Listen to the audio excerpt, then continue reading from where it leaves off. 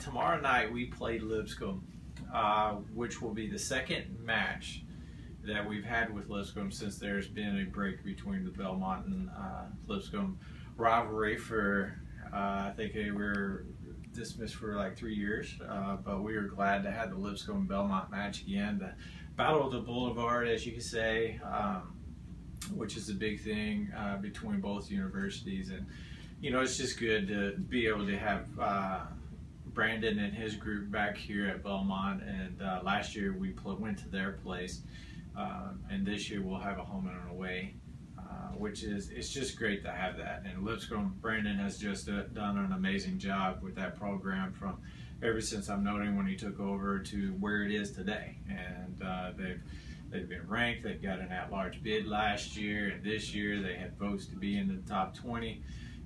So he's got a good program this year, and he's done an amazing job from a recruiting standpoint and from a training standpoint. So tomorrow night is going to be an exciting time to be able to play.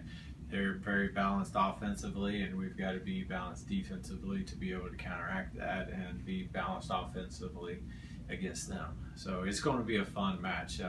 They always bring a lot of energy with them because they get to play Belmont again, and so that rivalry has started up again, and so we're really looking forward to it. And you know, they're coming off of a 6-game losing streak, and so it's going to be a challenge. Both teams are going to be putting their best into the match, and so it could be a match that goes point for point tomorrow night. So it's going to be an exciting time.